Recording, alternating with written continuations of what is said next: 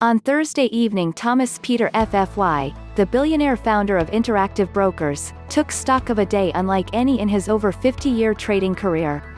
An army of novice traders had united on social media site Reddit and relentlessly bought stock and options in ailing video game retailer GameStop on trading applications such as Robinhood, driving its stock from $20 at the start of the year to nearly $500 that afternoon.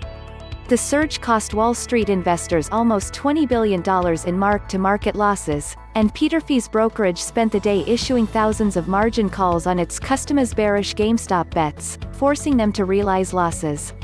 During the trading day, Interactive Brokers, Robinhood and other online brokerages also restricted some trading in GameStop, movie theater chain AMC Entertainment, BlackBerry and other stocks that were part of the pump.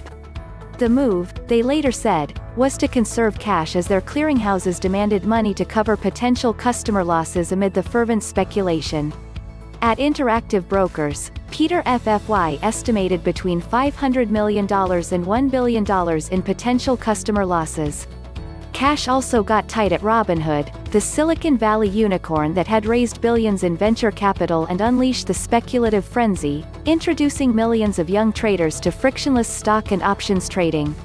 It drew down hundreds of millions in its credit lines and raised $1 billion in new emergency cash as its clearinghouse reserves rose tenfold. Peter FFY went to bed that night worried of a market collapse. If the broker has to pay more money to the clearinghouse for customer losses than he has, then the broker is bankrupt. And when one broker goes bankrupt, usually a few others do too, he told Forbes late on Thursday evening.